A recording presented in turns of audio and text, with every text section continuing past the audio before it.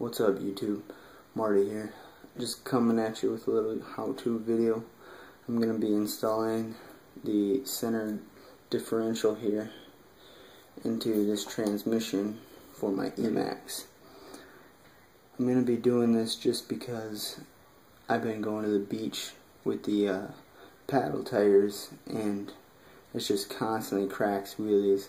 So I think this will be a cool little adjustment to try to keep them front tires down a little bit. You know, maybe catch a little bit better roost videos so that you guys can enjoy that. Alright, to start off, we gotta take out these 6 screws out of the back of your transmission case. Alright, I already went ahead and did that, so now next step will be to slide your 2 halves of the transmission case apart. So then you got it like so. Alright, you can just set this one off to the side. Next step, just gotta pull out the straight shaft, the piece we're going to be replacing, along with the gear that it attaches to. So that's that. Next will be the center diff going in. You gotta work with it there. Get it in there. Spin it. Spinning good. Alright, next step. Combine the 2 halves again.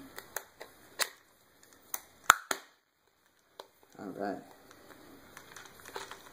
Fits perfect. Spins freely. Alright. Final step. Just put it back together.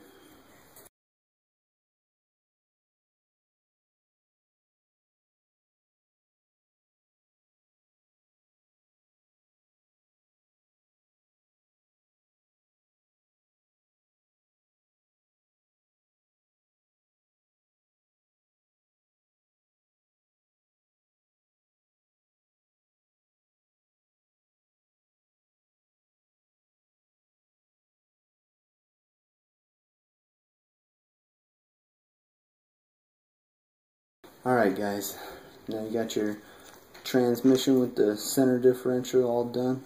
Should be good to go. You also got your, what is now a spare straight shaft. I would just set this off to the side. You never know if you want to come back to it at some point. Maybe you change up your driving conditions. You never know. Just hang on to it. Alright, other than that guys, that's all I got.